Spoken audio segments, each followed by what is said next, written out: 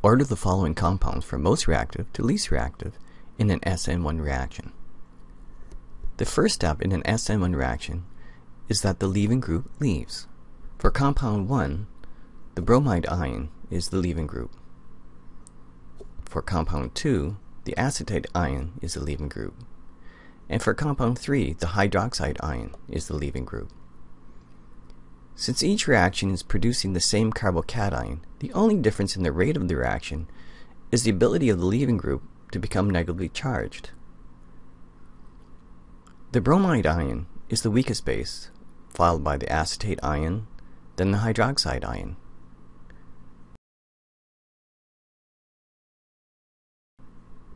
How does this relate to the rate of reaction?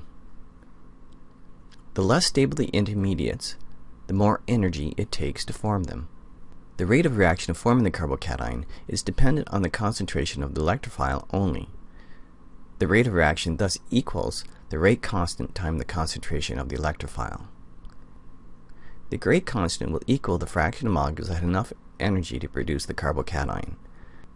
Since the rate determining step does not involve an attack of a nucleophile on the electrophile, and only one molecule is involved, the steric and collision factors are not included in the rate constant.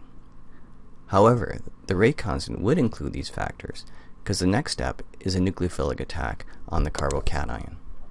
As you can see from the equation, the larger the activation energy, the slower the rate of reaction.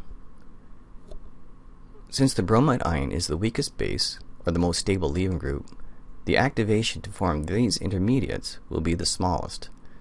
Thus, this reaction will occur the fastest. The hydroxide ion is the worst leaving group, and the activation energy for this reaction will be very high. Thus, compound 1 would undergo an SN reaction more readily than compound 2, and the alcohol would be the least reactive, and under normal conditions would not occur.